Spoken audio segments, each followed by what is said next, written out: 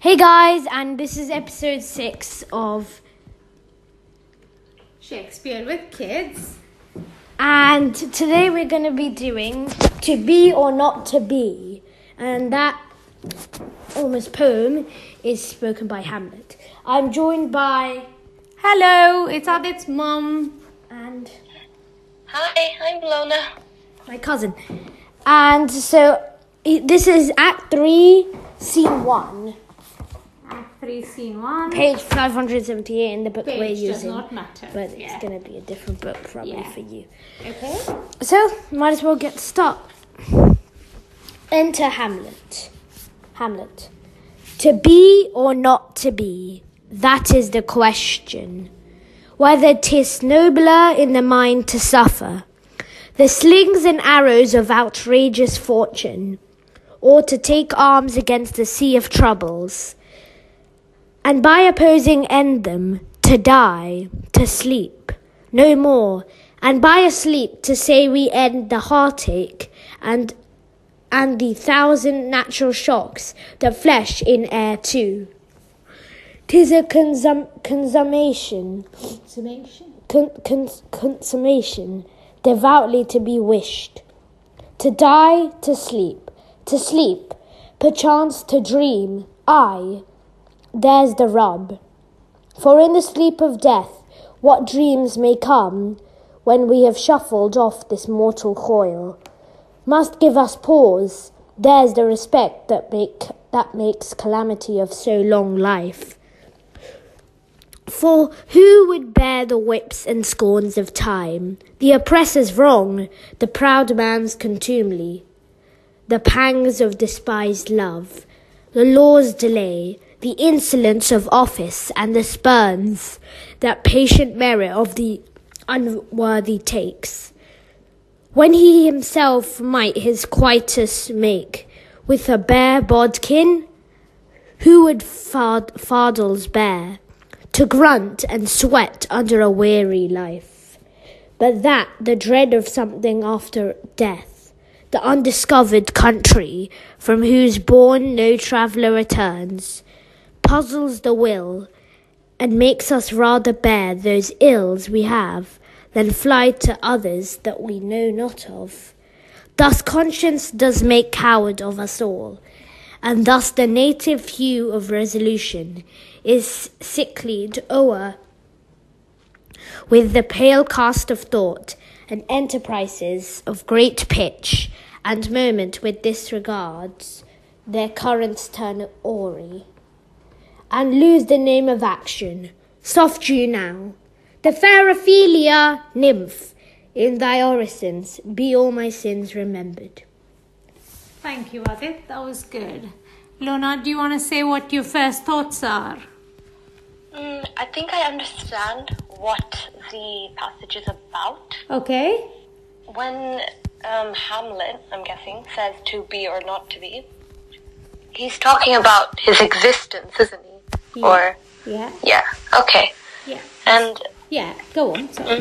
no, I just wanted to say that it's an interesting passage, and I think one line that stuck out the most to me would be when he says, like, it was a few lines, for who could bear the whips and scorns of time, the oppressor's wrong, the proud man's contumely, the pangs of despised love, the law's delay, and then so on. Yeah. It's beautiful, isn't it? I was just listening to it. It was so profound. He's talking about pain and life and death, and what is more meaningful than that? Yeah, there's a few words that I didn't get though. One of them was quietus. Yeah, so quietus means death. So I mean, it's kind of what it sounds like, isn't it? Where's the context? Where to say quietus? Yeah. When he himself might his quietus make. Yeah. Yeah. So what would that mean? So read that line again, please, Adit. When he himself might his quietus make with the bare bodkin.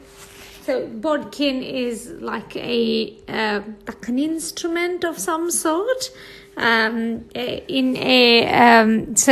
yeah, I think that's interesting. So he's talking about the slings and arrows of life, of living. So the pain that living can cause, But he's also contrasting that with the fact that when we die, we don't know what happens to us.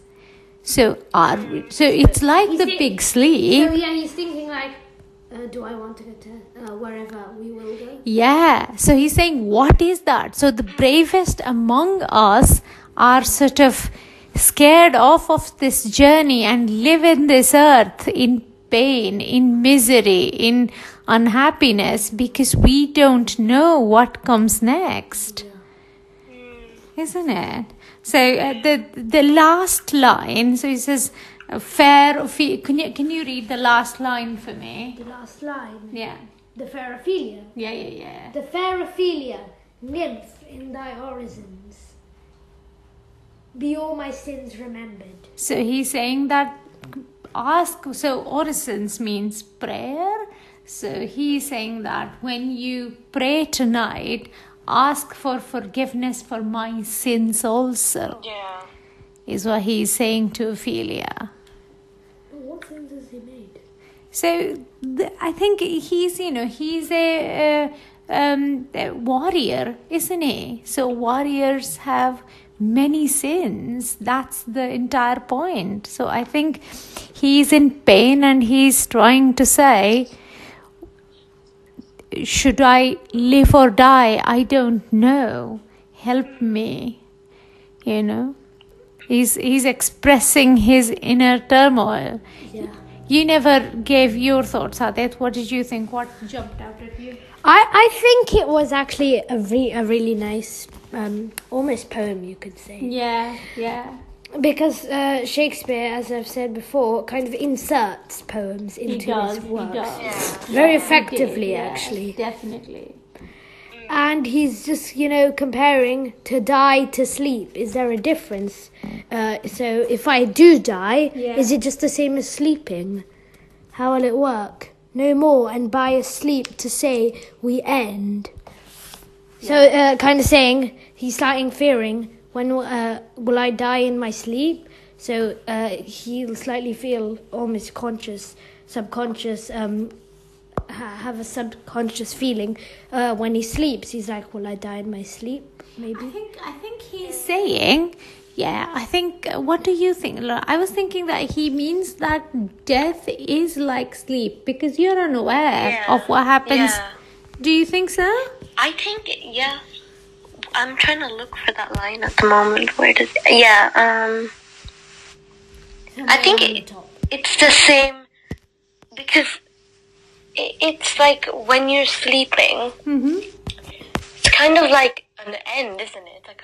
You always see it as like the end of something, probably the end of a day. Yeah. And then more like death is like the end of a life. Yes, exactly. Right. It could be something like that, perhaps. I'm not sure. Yeah, that sounds right to me. Yeah. It's like such a solemn passage, isn't it? There is nothing... It's... I think like he's also thinking about whether existing is worth the pain. Yeah, absolutely. It can be. I guess this can be seen from many different points of views because it's not really like a one meaning kind of thing. Is it? No, absolutely not. You are right. Yeah, like how do you see it and how does a different reader see it? Because, the way it's been expressed, I think it's just, you can put your own spin on it, but regardless, it is a beautiful passage that talks about, shuffling off the mortal coil. So, what does mortal coil mean? Mortal coil, it's a poetic term meaning sort of the pain of existence. So the everyday, it's beautiful, isn't it? It's just, so mortal coil means like the pain of being, the pain of existing type of thing. Of being alive. Of being alive, exactly. So he's thinking maybe I should just end the pain. Yeah, that is what he is He's saying. saying what would be on the other side? Will it be better than the pain? That's exactly Yeah, what he's yeah, saying. yeah. Yeah. So, but he has to be in that desperate a state of mind to have. something like Yeah. Yeah. Right. Yeah. Anyway, it's so lovely. I don't know what else. Lona, did you want to add something else to this? I guess the line where he's saying, what was he saying again? I'm gonna find it really quickly. There's a line where he's talking about what men. Where is it again? Take your time. He says, It's- no. So he says, he says, for who bears the whips and scorns of time. I already mentioned that line. Yeah. But I guess he's thinking about how people just typically, have hard lives, and it's just perhaps. Isn't it like, I remember reading this before, and I think Hamlet's father passes away or killed. I cannot remember.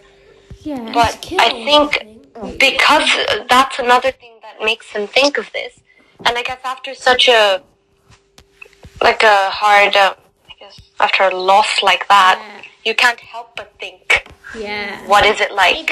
What is the point? Yeah, and he might want to join his father. Yeah. Yeah, there's a ghost that comes. Remember, there's a ghost comes to tell Hamlet what he needs to do, how he died, and so on and so forth. I mean, not in so many words, it's Shakespeare, but yeah. Okay. Anything else to add? I am good. Did you have some? Me too. Okay. I guess that's the end then. Okay. Okay, well, we really enjoyed the passage, didn't we, kids? Yes. This is one of the best ones. Okay. Definitely. See ya. Bye. Oh, let her finish. Sorry, Lona, you were saying. That's fine. No, I was just saying that's probably the reason why it's one of the most famous passages. Yeah, it's profound. It's really It made so much sense. Yeah. okay. For the second time. Bye. Bye. Bye.